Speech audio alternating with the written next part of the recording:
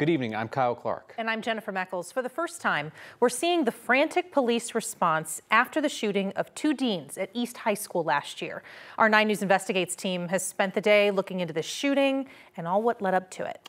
Chris Vanderveen looks at what we know about what happened prior to this day inside one of Denver's flagship high schools. The story starts at Overland High School, 2021. A student by the name of Austin Lyle was in trouble. This arrest warrant obtained by 9 News Investigates says his mom had found a weapon under Austin's dresser. Police called it an AR-15 style rifle. It did not have a serial number as it was a ghost gun assembled with gun parts purchased separately. Cherry Creek Schools expelled Lyle. A little more than a year later, Lyle attempted to enroll at Denver's East High School, and staff there reached out to Overland. They right away told us that he had been expelled.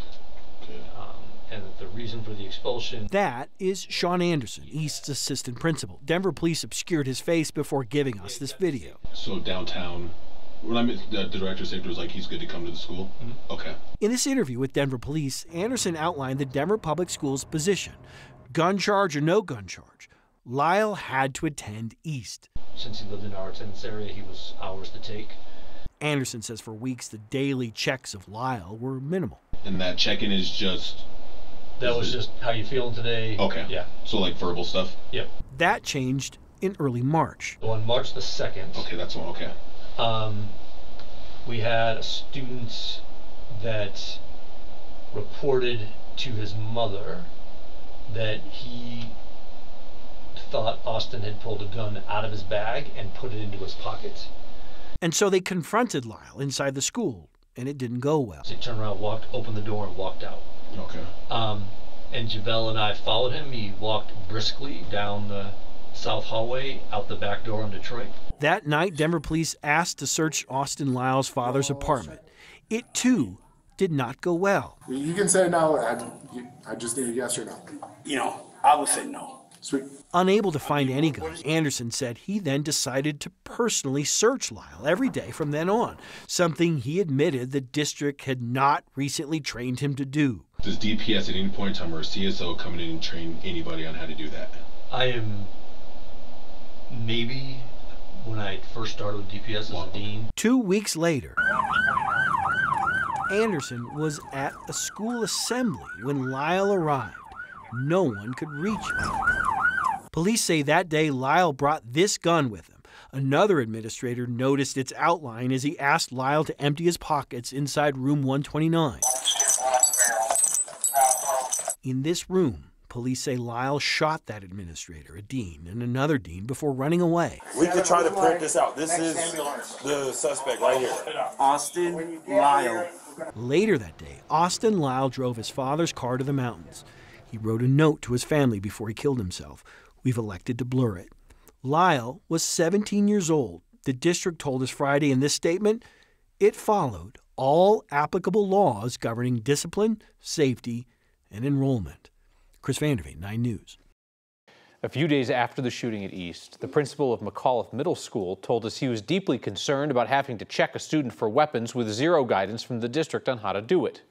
The district ended up firing him months later. The district insisted it was not because of his whistleblowing.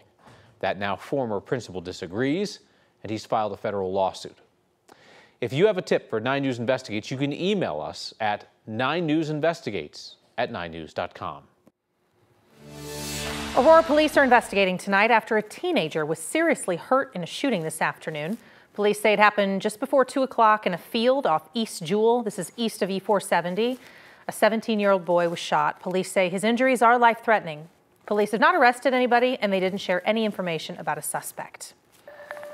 We started the day off pretty nice and warm today until the clouds rolled in this afternoon, bringing along with them some chilly weather tonight. So what are we thinking for this weekend, Lauren Robinson?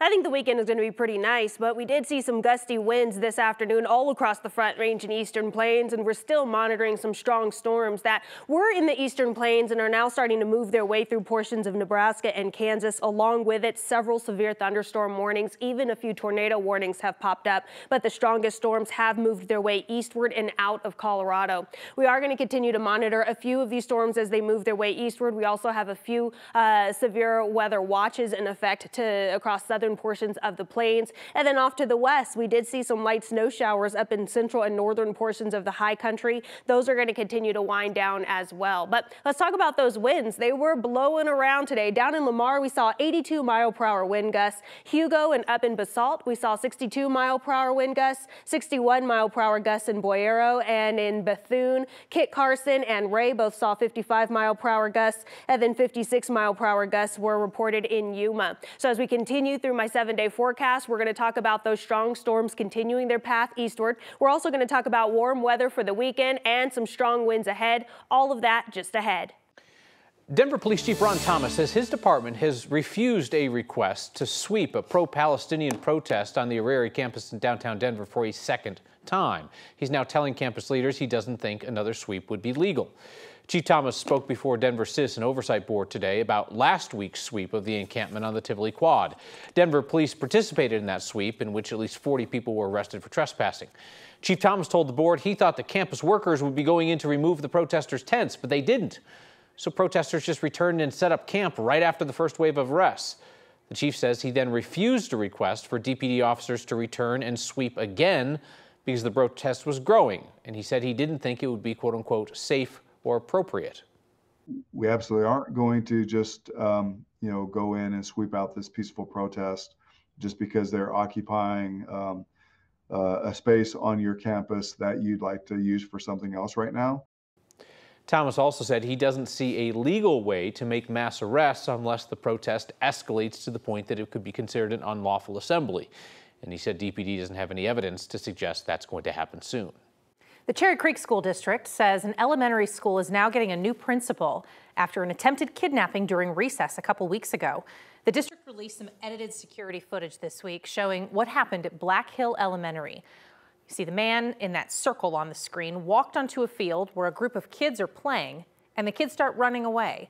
Police say that man, who is a registered sex offender, tried to grab one of the kids, but then tripped over a blanket he was holding. The man appears to get up and walk away. Police arrested him at a nearby Walgreens. Well, parents were outraged how the school handled this incident. They never secured the perimeter, they let kids walk home that day, and they say the communication was not clear. And I think the communication is 100% the biggest trigger for most people, because we're going into it blind. We are trusting you are telling us the truth, and when we find out from the community and news sources that you aren't, it's professional incompetence. So the principal at the time this happened, Amanda Riplogel, admitted to parents that she made mistakes. The district announced today it has appointed Chuck Puga as the acting principal for the rest of the year. He used to be principal at Smoky Hill High School. A man's in custody tonight accused of starting several fires at businesses in Fort Collins. As 9 News reporter Rhea Josh shows us who helped police catch this suspect and the business owner who is very grateful for some quick thinking. It's hard enough sleeping in a bed that's not yours. So I'm here visiting my sister. 21-year-old Jack Turbinson was woken up in the middle of the night by a strange sound. Starting to hear some scrapes and almost like people were hitting metal on metal. He was staying with his dad in an Airbnb above Rainbow Restaurant, just north of CSU's campus. This is where I was sleeping, and to paint a little picture, he was here prying on this window frame with a screwdriver, and I whipped open the blinds and made complete direct eye contact with the guy. Staring face to face with a man now accused of arson. Jack's first thought, angry because he woke me up. His second thought, get this guy on camera. Grabbed my phone off the nightstand, and I brought my phone out like this in front of him. And then he proceeded to walk over here, and this is where he was starting to, trying to start the fire. You can see some remnants of the ash. Jack's video helped the police identify and arrest the suspect. Police found him trying to start another fire. I don't think I've ever stopped an arsonist before. They were trying to burn the place down last night. Linda Washika, the owner of Rainbow Restaurant, is glad she can make light of the situation. This is my home. I've had it, I started working in 1973 and bought it in 76. Knowing this story could have ended differently. I feel like they changed all our lives. You know, today could have been a lot different. As a thank you, she treated Jack and his dad to a meal on the house. I told those guys they could eat here whenever they're in town. This morning I got the green chili burrito, and it was about the size of my head, and I gave it my best effort. Jack says he'll probably sleep well tonight. Yeah, I think my days as a crime fighter are numbered, but I'm glad I was able to help out.